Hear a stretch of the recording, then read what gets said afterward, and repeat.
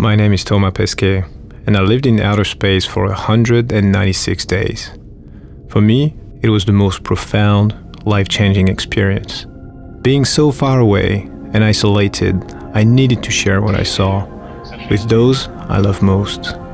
Our beautiful planet provides us with everything we need to grow food and live healthy lives. But climate change and extreme weather are putting everything at risk, damaging agriculture and destroying the livelihoods of those who grow our food.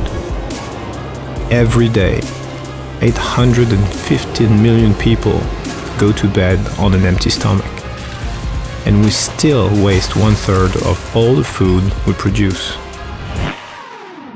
My journey in space made me realize even more that we need to stand together and act now. We only have one Earth, and every action counts. Do your part to achieve zero hunger.